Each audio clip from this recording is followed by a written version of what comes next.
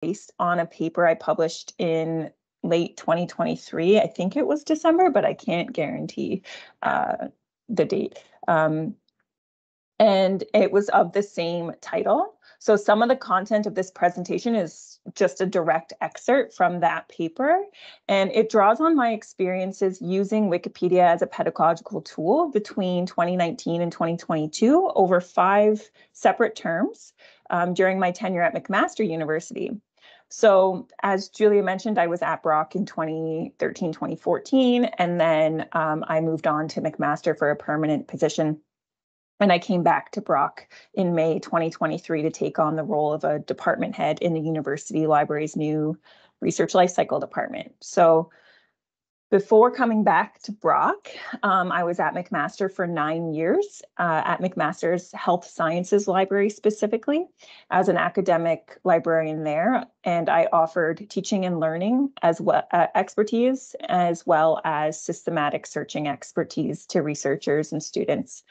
And I was also a part-time instructor teaching an inquiry-based course in the Bachelor of Health Sciences program.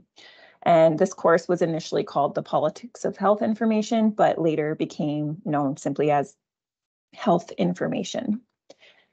So the content of this presentation is going to focus on my story using Wikipedia to teach information literacy and knowledge translation skills to undergraduate health sciences students. So there's going to be a pretty strong lean towards like a health science focus, but really using Wikipedia in education can be for anything, any subject. Okay, so the full title of this presentation was on the website, Leveraging Wikipedia in Undergraduate Education, Undergraduate Health Sciences Education, a key tool for information literacy and knowledge translation. That's a bit of a mouthful and I didn't like it on the title slide. So, but what I've done here is provided you with the full citation to the article as well.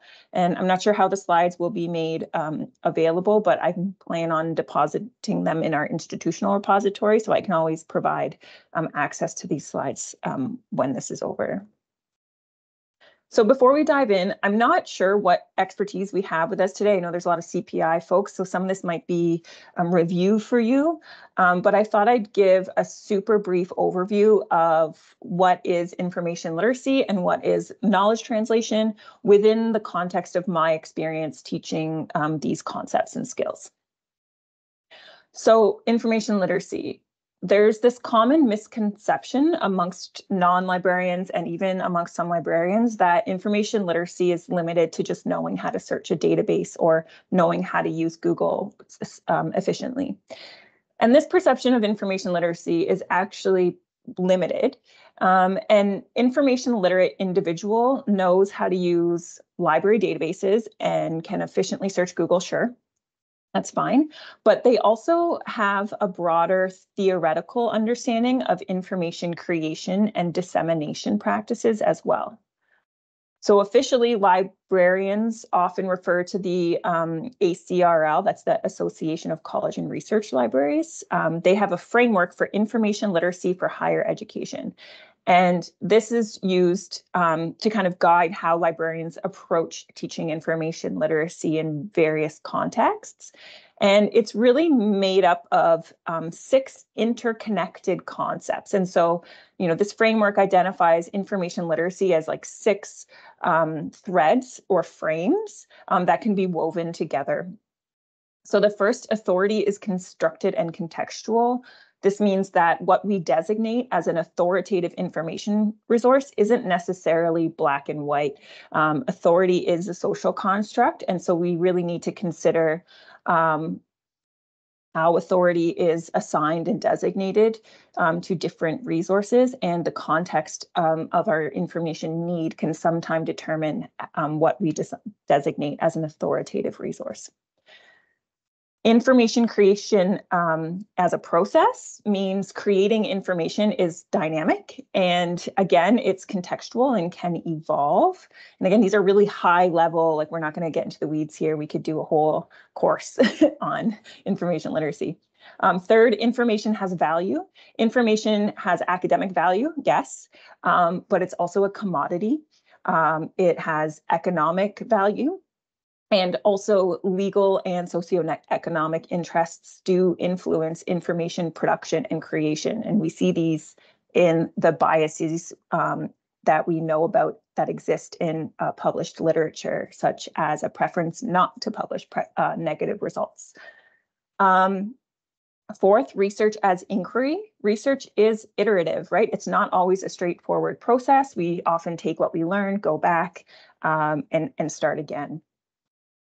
5, scholarship as a conversation. Communities of scholars and researchers share their perspectives, new knowledge, and insights in a shared community.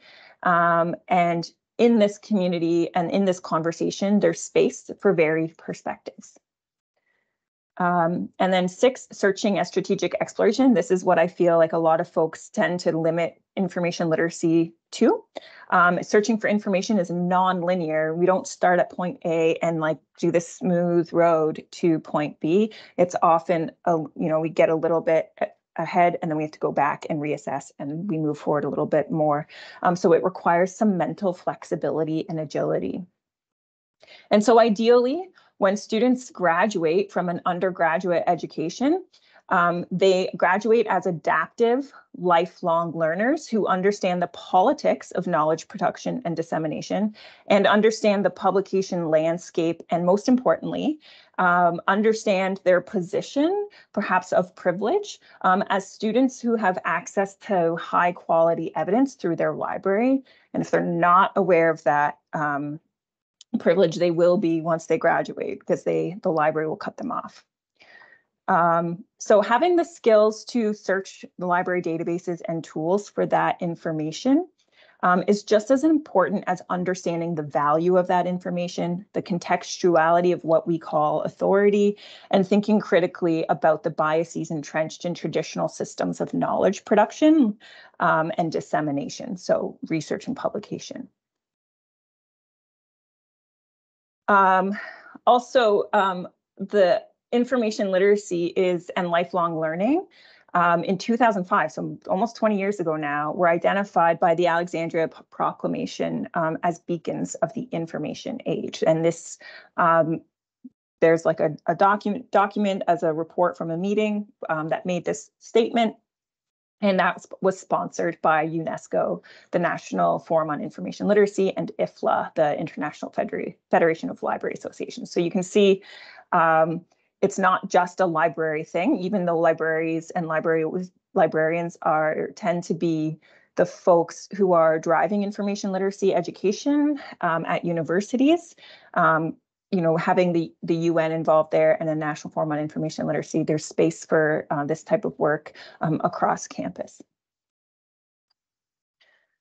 So knowledge translation. I'm a little bit not an expert, I guess I should say, on knowledge translation, but I have some sense of what it is. So it's more recently known as knowledge mobilization, which is probably a term you've heard on campus.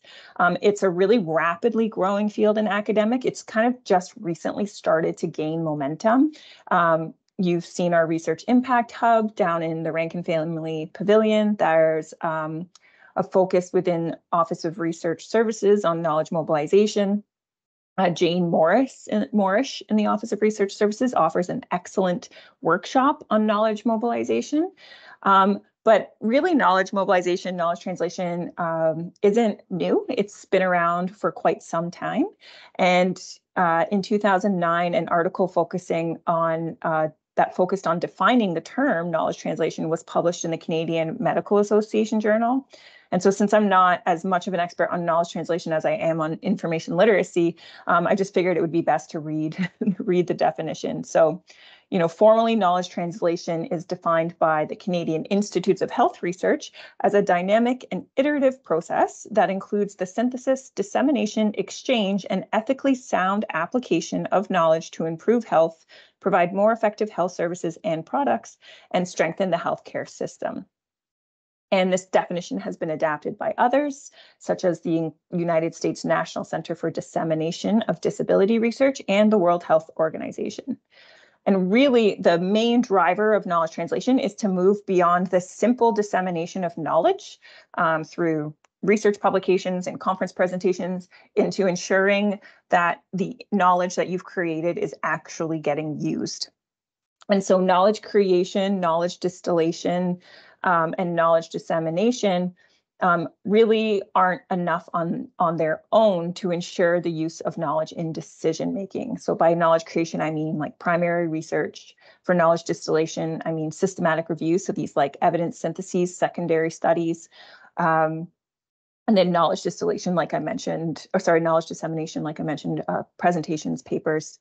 Those are not enough on their own to ensure that the use of this, that this knowledge is being used by the general public or by practitioners. And so also want to clarify that knowledge translation isn't related to commercialization or bringing products to market or technology transfer. So it's really focused on application and use of knowledge in decision making. So that's like my brief lunchtime 101 intro to information literacy and knowledge translation. And so I'll talk a little bit about why Wikipedia, why I decided to use Wikipedia in an undergraduate classroom. Academic institutions and libraries were not strangers to Wikipedia. Historically, the resource has been stigmatized in academia, but some educators have actually embraced it for its broad reach and its utility as an educational tool. So the peer-reviewed literature offers a breadth of rationales, foci, and exemplars for the inclusion of Wikipedia editing in courses, in an assignment, or in library instruction sessions. And these have included, but aren't necessarily limited to, decolonizing information and educational curricula, understanding core concepts in a variety of disciplines, ranging from STEM to the humanities, teaching evidence-based practice in health fields, and teaching information literacy. However, the reason I wrote this paper was because there was actually very little coverage of Wikipedia-based assignments in undergraduate health education outside of, but there was lots of, well, not lots, but there's like a nice body of knowledge on professional health education. So like undergraduate medicine programs, nursing programs, pharmacy, things like that. But for undergraduate health sciences students, this was, from what I know, the first published article that reports on such a program. So in the context of academic librarianship, the inclusion of Wikipedia-based work is easily mapped onto the ACRL's framework that I mentioned earlier, namely the construction and contextuality of authority, the process of information creation, and the value of information. Further, through the lens of critical information literacy, which basically the difference between information literacy straight and in critical information literacy is that we consider the core concepts of information literacy through a critical lens when we think about systems of power and biases as well. And so through that lens of critical information literacy, the inclusion of Wikipedia-based work in higher education has also been argued to improve knowledge equity alongside the development of students' understanding of systemic and institutional biases. So why Wikipedia's health content? Well, I already mentioned that I was a health sciences librarian. I've also done quite a bit of investigation into Wikipedia as a health information resource for consumers, so for the general public. But beyond that, Wikipedia is one of the most frequently accessed websites in the world. And English Wikipedia's health and medical pages are actually accessed more frequently than any other health and medical website in the US and Canada. So Wikipedia is being looked at with greater frequency than websites that librarians and health professionals might recommend first, such as not WebMD, Medline. I'm so rusty on my health sciences librarianship. Medline Plus. And Mayo Clinic or Mayo Clinic. So research suggests also that Wikipedia is a familiar resource, and I'm full disclosure, this is my research that I did. So, and it's one of two studies that looked at why people are using Wikipedia. So the research is limited. But what I have found is that people who are using Wikipedia are going there because it's comfortable and familiar. They've used it before in other contexts, so why not use it for health information? It's easy to read, so Wikipedia contributors focus on using plain language to distill complex medical terminology. And I've even interviewed physicians who use it to explain complex medical conditions to their family because they're so hung up in their medical knowledge that they have a difficult time describing these concepts with plain language. So they rely on Wikipedia to help them with that. And also, like you've probably used Wikipedia yourself, and if you don't admit it, that's fine, but I know that you probably have. And also it does what the other piece that I found when I was interviewing folks was a theme that it facilitates open dialogue, so between patient and physician. So these Wikipedia summaries provide patients with some vocabulary to ask questions and effectively engage in dialogue about their health. So why teach with it, right? So students have access to a broad range of academic resources that are not typically accessible without paid subscription. We're moving very, very, very slowly towards a model of open availability, but that's still not the reality. And so some of the highest quality health information is locked behind paywalls, and university students do tend to have access to those resources if the library has paid for them. Upper year students have learned some degree of knowledge translation skills already, and ideally, but I know not realistically, information literacy skills too. And they're not so entrenched in their discipline that it's become a significant challenge to use plain language. They're still interacting with folks who might be outside of their area of study, for example. So it's not as great a leap to jump into this plain language skill, this knowledge translation skill. It's also an interesting and valuable opportunity to teach skills and reflective learning. So to teach editing skills, to teach information literacy skills, and then also to teach reflective practice. Students can reflect on their privilege and the perceived impact of their work. And students are actually motivated to do well because their work is, quote, out there for review and for scrutiny. So what does it look like? So the course that I would offer uses an inquiry-based learning model, which positions me, the instructor, as an expert guide as the students navigate their own learning journeys.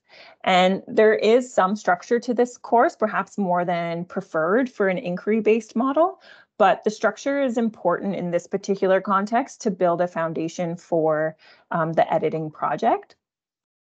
And so to set the stage for Wikipedia authorship, the first 3 weeks of the course are dedicated to reflecting on information production and this concept of what makes an information resource authoritative. And this is because by third year of Bachelor of Health Sciences program, these students have fully absorbed the paradigm of the evidence hierarchy. And if you're not familiar with what that is, there's basically this like triangle model where like we have primary studies near the bottom, like single studies, and then it gradually move up higher and higher into the triangle until we get to these high level preferred gold standard sources. And all the way at the top would be clinical practice guidelines in the context of health. And so they fully kind of absorbed that mentality, and they've also adopted a thought process that there's really only 5 journals that matter in health. And these are like the big 5: New England Journal of Medicine, Nature, British Medical Journal, and so on. And so my goal is kind of start this course by turning that on its head and really challenging the students to think differently about resources that they assume are authoritative, or even to think differently about the evidence-based model and what we consider high quality evidence. And we do this in a couple ways. Like, one thing is I have them read an article about how the newest food guide was created, how decisions were made on that, and they become aware of some of the socio and political influences on the creation of that guide. And often in their reflections, they're shocked and dismayed that socio-political influence could determine the outcome of a resource, a nutritional resource that they just assumed because it was government produced was strictly evidence-based. And the other article I have them read is a article about how journal impact factor scores can be tweaked by journals through self-citations, things like that. And again, it kind of positions them to think twice about this value that they've just automatically assigned to a journal impact factor score. So at the same time that I have students thinking outside that like evidence-based medicine box, they are simultaneously assigned training modules through Wiki Education, which is a program that provides resources to facilitate or support Wikipedia editing assignments or courses. So students simultaneously learn how to edit Wikipedia's health and medical information, including getting access to the various guidelines and procedures while gaining an alternative perspective on the value of health information. And given the rigorous contribution policies and guidelines for authoring health and medical content on Wikipedia, the training is the most structured component of the course, and that's why. And Wiki Education is super helpful in helping you develop your course. They have an online space for your course where you can assign milestones that they suggest. And so it's really customizable based on what you're offering. And I find, I did want to mention too that because my experience is limited to health and medical articles, there are pretty rigorous contribution policies and guidelines for all of Wikipedia, but they're like next level for health and medical information because of the potential for harm if there's any editing guidelines are violated, like jumping to summarizing the results of 2 primary studies and then drawing comparisons. That's considered original research in Wikipedia. So those types of things are heavily monitored in Wikipedia by the community. So after we got through those first few weeks, we also asked the students to form small groups and select a health-related topic relevant and a relevant Wikipedia article. And sometimes I ask them to select a couple relevant articles and then choose one that either requires improvement in some capacity. And so this could either be an extensive review and overhaul, and by adding up-to-date citations and maybe rewriting significant portions. But it could also include an article that's already, moderately developed. And they also have the choice to choose a stub or start class article. So a stub article is a Wikipedia article where maybe there's someone basically just decided that we need a Wikipedia article on X topic. And so they've created the article and there's maybe like 1 sentence or 2 sentences. And so it really requires substantial attention. A start class article is something that's slightly more developed than a subclass article, but still isn't considered robust enough to be reliable. So each group submits a project plan that outlines their topic and article of choice. I ask them to include a rationale for their choice and to include an analysis of the article in its current state, followed by a list of SMART goals for their group contributions over the course of the semester. And following the Wiki Education program with the Wiki Education dashboard to identify milestones such as like completion of the training modules, creating an account. We do all of that to monitor student progress. And the nice thing about the Wiki Education platform too is once the students have been assigned their articles, I can go and look at the article through that dashboard and I can see all the changes that have been made, and they're highlighted in different colors depending on the user that made those changes, the user in my class. 3 to 4 weeks into their editing journey, each group is also asked to submit a progress report. And this update is probably for me, what I consider to be the most valuable part of the course or using this model. And because it's an opportunity for students to reassess their initial project plan, the feasibility of their goals, and to adjust their path moving forward if they think that's more appropriate. And so this is crucial because students are not frequently provided an opportunity to shift gears once they've started a project. And that doesn't necessarily reflect the reality of everyday life. So the progress report allows students to reflect on their progress so far, and with the added perspective of having already begun to make live edits to an article, they can rethink their initial, often ambitious goals. Most of the time, they start off with extremely ambitious goals. And once they realize just how much invisible labor goes into adding a sentence on Wikipedia, they tend to need that progress report as an invitation to take a step back. The progress report also incentivizes students to begin editing a live Wikipedia article as soon as possible. In the 5 times I've offered this course, students were pretty consistent across the board in their hesitation to begin editing live articles. However, once they actually started, they really started to gain confidence, and that confidence gained momentum after their first contributions. But getting that initial push, it is almost always a fairly significant struggle. Editing typically happens during the scheduled course meeting time. So this isn't something that, I'm assigning and then they're just doing on their own time. And this is because if we can edit during scheduled course meeting times in that second half of the term, it fosters a supportive environment for editing where student editors can ask questions, seek advice, request support when corresponding with other editors, or responding to community feedback. Once their edits are out there, they're out there for review. And so this often triggers conversations with other editors who aren't associated with the course, who have suggestions, who have questions, who might have concerns about the resources that they're citing. And so having the editing occur in the class time makes it easy for me to insert myself into community discussions involving student editors and to ensure that the students are supported. At the end of the term, each group of students presents a project report to share their contributions to Wikipedia and the impact of those contributions. Students are invited to use quantitative measures of their impact, such as page views, since they began editing, but they're also encouraged to reflect on the meaningfulness of their contributions. What does it mean to have contributed to a widely read information resource?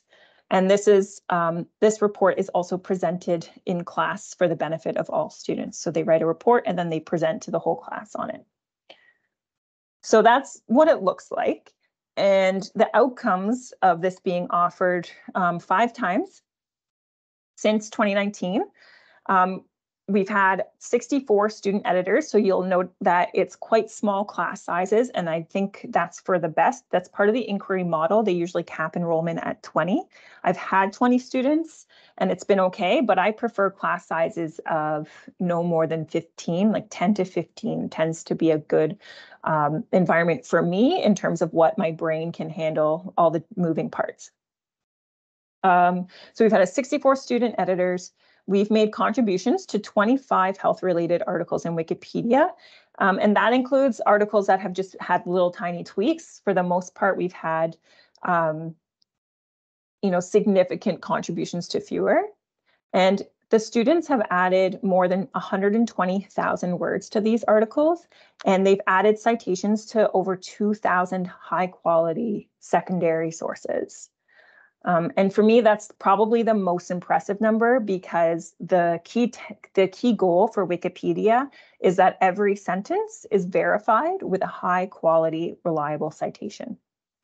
And so the fact that these students are making these kinds of contributions with their references is, for me, the most important piece of this work. All these contributions are actually tracked in the Wiki Education in a dashboard. So I've created a link to our dashboard there. It's publicly available to see what kinds of work. And what we typically try to do is it's publicly available, but the editors listed there, the student editors, are listed by their username, which is not affiliated with their Brock user or their in this case, McMaster username, user ID. It's a totally separate and independent account. So also outcomes at the end of this course, students were able to critically analyze traditionally authoritative sources of health information and critically engage with non-traditional sources, or and by traditional, non-traditional, I mean what we view as authoritative in the context of Western medicine. They were also able to contribute to the health information landscape as participatory producers of high quality health information for public consumption.